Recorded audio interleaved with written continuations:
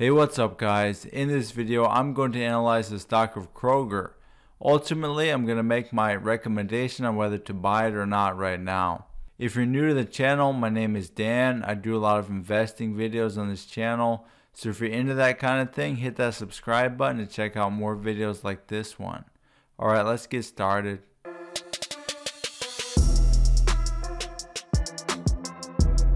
Alright guys, so this is Kroger's website. They are a grocery store chain. You can order online. They have a pharmacy as well. So, pretty straightforward company there.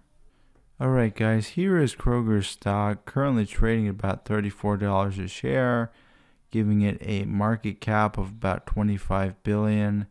They have considerable short interest. Close to 7.5% of their shares have been borrowed and sold short. They're yielding about 2.13%, which is not bad. As you can see, the stock has gone up about 15% in the past year. If we zoom out to the past 10 years, it's gone up about close to 200%. It's currently trading at a very attractive looking 10.17 times next period's earnings. Now, that doesn't automatically make it a good deal. We're going to have to look at the riskiness of the company, and we're going to have to look at the growth expectations of those earnings.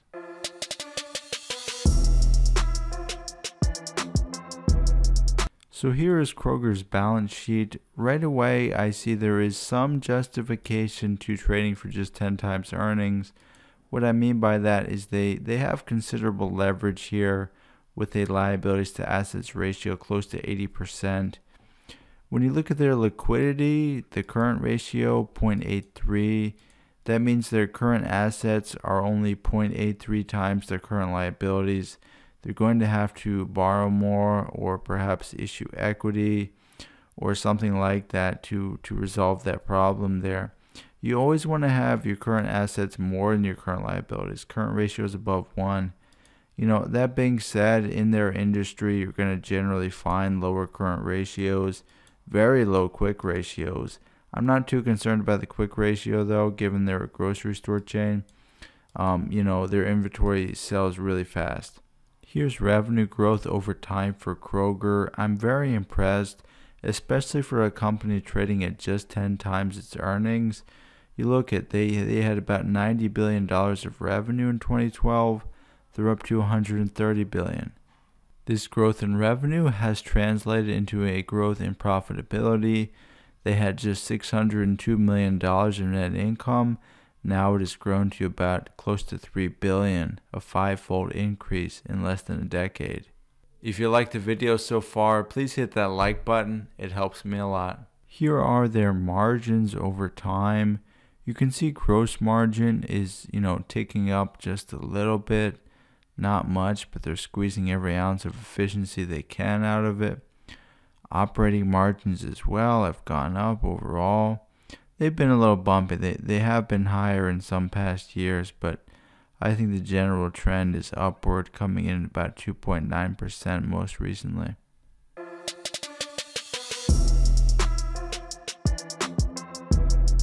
Alright, so speaking of margins, let's have a look at the DuPont analysis. You can check out my video on that in the description below if you don't know about it, but we're looking at return on equity, very important measure. How much net income did you generate given the amount of equity we've invested into the company as shareholders? Higher numbers are better, obviously. Very impressive ROE, very impressive guys, getting up to 45% in some years. Average of, I want to say about 30%. Very good. It is unfortunately being propped up a little bit much by the leverage. Remember their balance sheet, they are highly levered. So that's a big part of their return on equity. But, nevertheless, for a grocery store, for their industry, they're actually doing very well on the other two components, what I would call organic profitability. Net income margin there, their margins are growing, getting up to about 2.3% most recently. I like to see that growth, and because their margins are so small, if they can even grow by 0.5%, that would increase their ROE dramatically. Where these kinds of companies really make their money is not with margins, it's more of asset turnover. So they don't really make money on each product they sell. They make a tiny amount, but they sell the crap load. So if you look at their asset turnover, it's at least 3 in most years. So for every dollar of assets, they're able to generate over $3 of sales. That's really how they make their money. When I look at it as a whole, I'm pretty impressed. I like Kroger's business. One of the reasons many investors are interested in Kroger's stock is their dividend growth streak. They've been growing their dividend for about 14 years straight. The 5-year growth rate is an average of about 11.4%, and they're really only paying out about 21% of what they earn, meaning they have a lot of room for further growth in that dividend. So while it only yields a little bit above 2% right now, people interested in a long-term investment can see the yield on cost easily growing to be very impressive in a number of years. Alright guys, so what does Kroger do with all the extra money? I mean, their payout ratio is very low. It has been very low, as you can see from this little chart here in blue.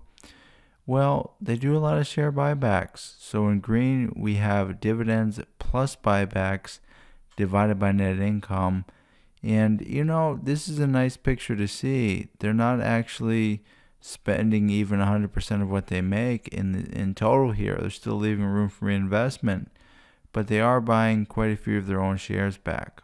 Now, because they've bought so many of their own shares back, this has led to share price appreciation.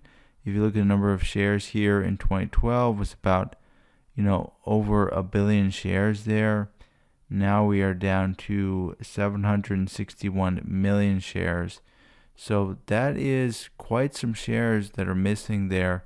And if that trend continues, each share of Kroger is going to be worth a heck of a lot.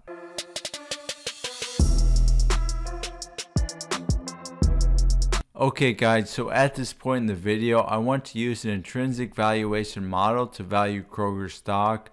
I'm going to go with the free cash flow to equity model. Now, to make the model work, we have to make a number of assumptions. We have to assume some kind of discount rate that reflects the risks of Kroger's cash flows. We have to estimate what those future cash flows are going to be. I'm going to walk you guys through my estimates so you can see how I get to where I'm going to. And then ultimately, we're going to come up with what is a fair value of Kroger stock. Okay guys, so before we jump into my vision for Kroger as far as their cash flows, I want to consider their reinvestment needs. They don't do any R&D, not a lot of innovation in the grocery industry. As far as acquisitions, they made one there in 2014. They had some kind of divestiture there in 2019. Overall, they don't really grow via acquisitions. In orange here, you see CapEx. Yeah, they have grown in that way. They've opened more brick and mortar stores. And so that is something to consider as we go forward, is their reinvestment needs for CapEx. I will caution though, as they are not expected to grow much going forward, I'm not going to be using the same level of reinvestment that we used for the past 10 years when we saw Kroger experience that incredible growth. It's going to be much less. Alright guys, this is my most likely case for Kroger. I've plugged in revenue growth rates from analysts. So we have that going up to about, the next 5 years. After that, we kind of have to put our own estimates. I'll say 1.5% after that. And actually, after 10 years, I'm going to assume 1.5% just forever. I think that's, on the little more conservative side. That gives us a streak of revenues. To go from revenues to your net income, you need to know how much your net income margin is. Yeah, we had 2.3%, I know, but I'm going to plug in 1.9% as that is the past 5-year average. Again, a bit more conservative. That gives us a streak of net income. Now, to go from net income to free cash flows to equity holders, I'm going to have to subtract reinvestments. This company will require some reinvestment. You saw their working capital ratios like current ratio. You see their leverage. I'd like to see them pay some down there. So I will calculate that even though they have, pretty sluggish growth expectations there, They're not going to be opening new stores or anything, not many anyway. I will still expect some level of reinvestment. So I'm putting it at about 15%. And so that ends up being, close to 400 million in the first year, for example. That gives me a streak of free cash flows to equity. Let's figure out the intrinsic value given this streak.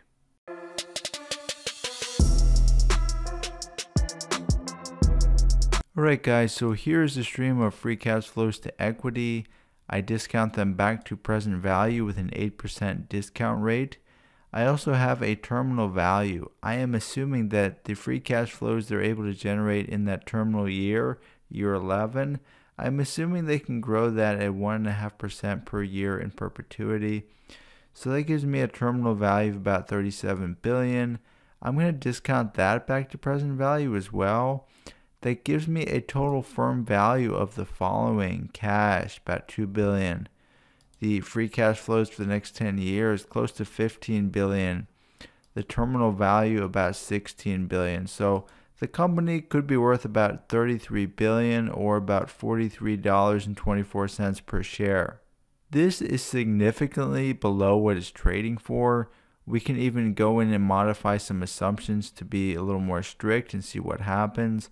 Let's just change that discount rate. So if we bump up that discount rate to 10%, the fair value is still 33.70, close to what it's trading at. So I mean, really right now you're looking at about a 10% expected return. And that's even assuming, to me, a little more conservative assumptions there as far as the margins. So if we go back to our margins, remember, I'm just assuming it'll stick at 1.9%. What if it can actually stay at the 2.3% there? If that's the case, the value changes. With an 8% discount rate, the company could be worth as much as $52 per share, roughly. Even with a 10% discount rate, the company is still going to be worth about $40.24 under this scenario.